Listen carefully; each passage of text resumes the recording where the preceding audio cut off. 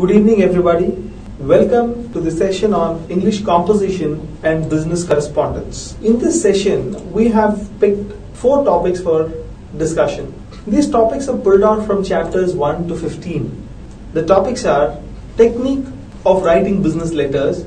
That's the opening topic for today's discussion. Then we move on to seeing the structure of a business letter.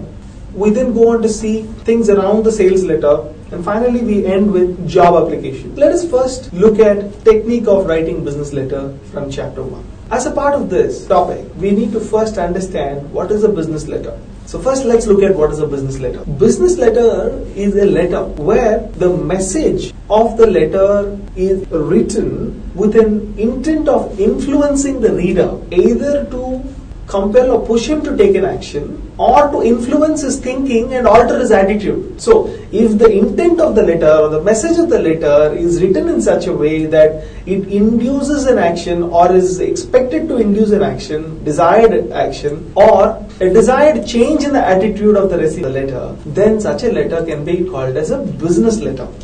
We will move on to our second segment, which is structure of a business letter. So we have seen how a business letter should be written. Now let's look at what are the elements and in what fashion it should be presented. Right. There are, I would say, 10 different components or elements of writing while you write a business letter.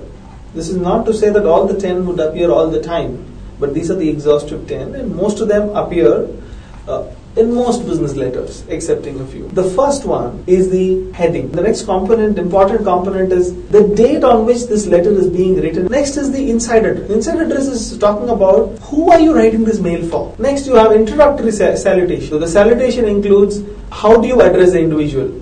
Next, body of the letter. Body of the letter is talking about your message. The next segment is about sales letters. The sales letters are a very important part of written form of communication, so to say, for a marketing team. But let's now move on to the last segment, which is job application. More often than not, you would have to draft application in the form of a letter. Maybe you have a resume, but definitely you will have a covering letter for that. Maybe there is no resume requirement. You just have to write out a neat letter to apply for a certain position. So job applications are very important forms of business letters.